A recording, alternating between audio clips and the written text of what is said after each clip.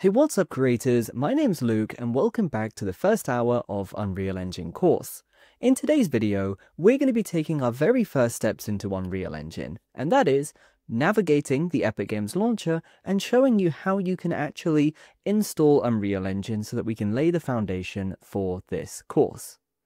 That being said, let's go ahead and move into the first section where we're going to be showing you the EpicGames Launcher. You will most likely have the EpicGames Launcher installed for yourself already, but doesn't necessarily mean you've got Unreal Engine installed, and we'll cover that later in this video.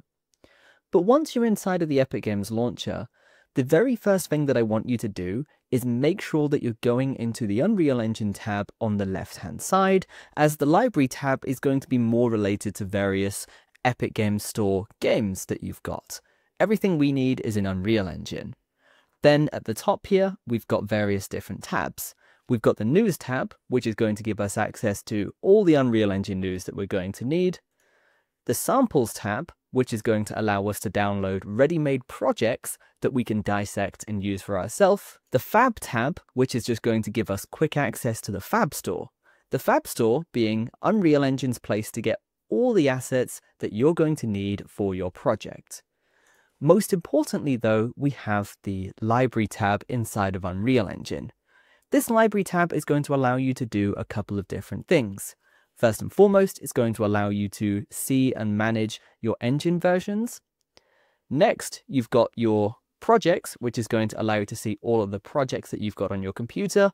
And then you have got the Fab library at the bottom, which is just going to give you a vault of all of the content that you have on your account. So with that being said, we're going to get exposure to using that Fab library and using that My Project section as we go throughout this course. What I want to do now though is move on to how you can actually install Unreal Engine, getting yourself ready for the course ahead.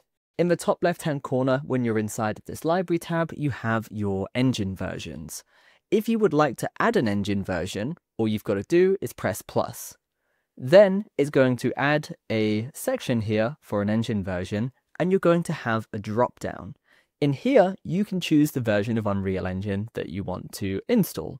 For me, I'm going to be using 5.6 as that is the latest version. However, if you want to download a legacy version, let's say you're working on a project that is using that, you've got that here. For now, I'm going to go ahead and choose 5.6. I'm going to agree to the terms and conditions. And then once we're in here, we can choose where this is going to install to. I'm going to leave this at the default location. However, if you go to options, there's a few things inside of here that you might want to look at. First things first, we have things like template and feature packs and starter content. I'd recommend that you turn these on. But then if you're building the experience for Android or iOS or something like that, you want to make sure that these are turned on. They are going to take up additional space on your hard drive though. I'm going to leave those off, just match what I've got, press apply, press install, and we're going to come back in just a moment when this is done. Okay, now at this point, my Unreal Engine has finished downloading and installing, and I'm ready to open it for the very first time. To do that, we're going to go back into our library, and you can see we've got the Unreal Engine installation there, and it says launch. Go ahead and press that launch button. Once you've done that, it's going to open up the Unreal Engine project browser, which we're going to be taking a look at in the next video. That being said, move on to the next video to continue your Unreal Engine learning journey. As always, stay awesome, keep creating.